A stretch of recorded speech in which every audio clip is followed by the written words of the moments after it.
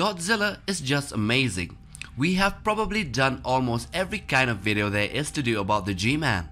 But in this video we will be discussing about a particular iconic feature of his roar.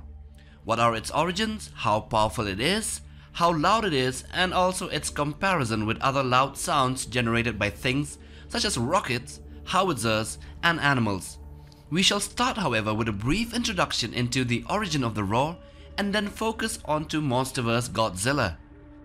Funny thing about it, Godzilla's original 1954 roar was created by composer Akira Ifukube, who dragged a resin-coated leather glove along the loosened strings of a double bass.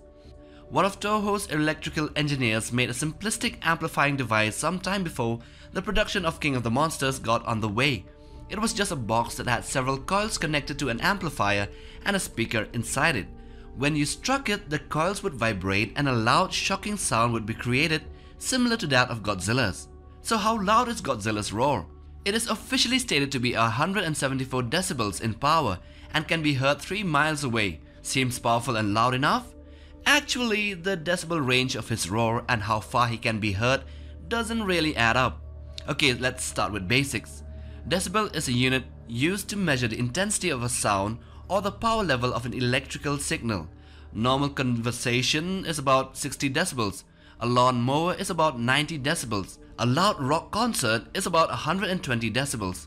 A gunshot, point blank, is around 140 decibels, and any continual exposure to decibels levels of above 140 can cause immediate hearing damage.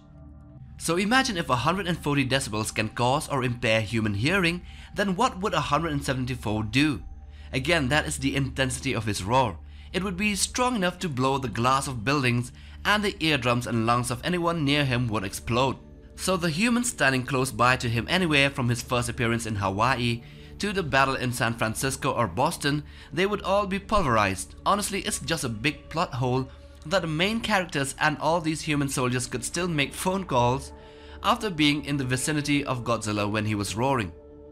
So if we were to compare his intensity with other animals, then the big cats would be a good reference point. So a lion or a tiger can roar as loud as 114 decibels. And the lion's roar can be heard 5 miles away, and the lion has the loudest roar of all the big cats. So what about other animals then? The blue whale, the largest animal on Earth, can produce a loud whistling call that can reach up to 188 decibels. These calls can travel up to 500 miles or 800 kilometers underwater. Now we come back to the G-Man's roar. It was officially stated that he can be heard from 3 miles away or nearly 5 kilometers. Sounds weak or rather lazily estimated by legendary pitchers. If a lion with levels of magnitudes lower can be heard 5 miles or 8 kilometers away, then why is a 400-foot tall titan, rather a super species, could only be heard from 5 kilometers away? That's 3 kilometers distance. That's unacceptable, and we MindQ will bring to you guys the actual audible range of Godzilla's roar, and for that we will have to dive into a little bit of acoustic science. See, if a point source, or rather a source of sound in a free field produces a sound level of 90 decibels at a distance of 1 meter, then the sound pressure level would decrease to 84 decibels at 2 meters and 78 decibels at 4 meters and so forth. This principle holds true regardless of the units used to measure distance. In other words, it decreases by less than 6 decibels each time the distance of the sound source doubles. You can explore numerically to confirm that doubling the distance drops the intensity by about 6 decibels, and that 10 times the distance will drop the intensity by 20 decibels. Now let's take things that we have confirmed earlier.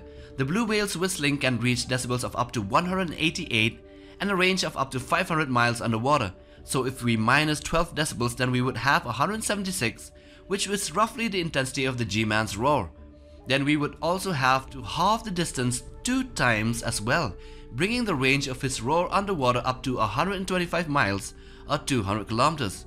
But that is underwater, and so he wouldn't actually be able to roar.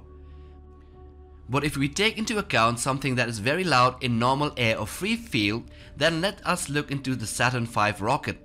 The Saturn V generated sound level of up to 200 decibels. You could theoretically hear the Saturn V from 373 miles or 600 kilometers away.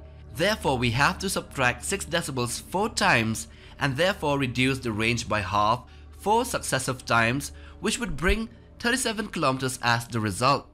So yes, in a free field or inland, that is how far Godzilla's roar can be heard, which will also correspond to sounds of artillery fire being heard more than 50 kilometers away, and their intensity is about 180 decibels or so. However, this won't include the ultrasonic alpha calls of the Titanus superspecies, which have the ability to travel and be heard by other titans for thousands of miles away. But then that is the topic for another video. So anyway, do like, share and subscribe for more related content on kaiju, monsters and more. Remember, Godzilla can be heard from 37 kilometers away.